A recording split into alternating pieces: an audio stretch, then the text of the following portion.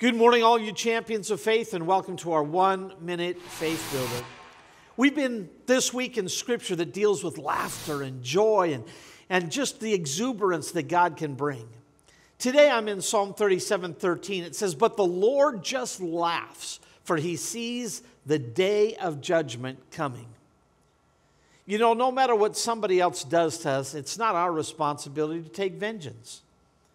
Vengeance belongs to God and to Him alone. So I don't worry about what somebody may or may not do to me. What I understand is what God wants to do in and through us. You know, even that person that may mock you or ridicule you or come against you or accuse you, God loves them. And if we allow their words to get on the inside of us, we won't take time to minister to them. Let them just flow away from you. Let the laughter, the joy of the Lord be yours. Amen? God bless you and have a faith-filled day.